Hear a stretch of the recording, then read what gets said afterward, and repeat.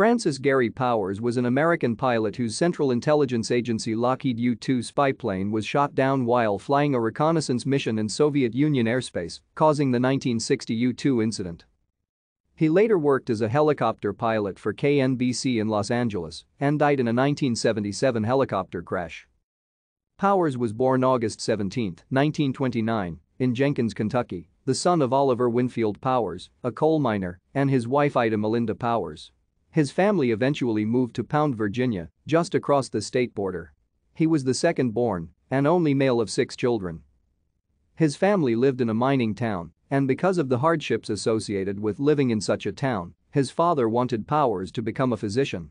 He hoped his son would achieve the higher earnings of such a profession and felt that this would involve less hardship than any job in his hometown. Graduating with a bachelor's degree from Milligan College in Tennessee in June 1950, he enlisted in the United States Air Force in October. Thank you for watching. Like and subscribe if you would like to view more of our videos. Have a nice day.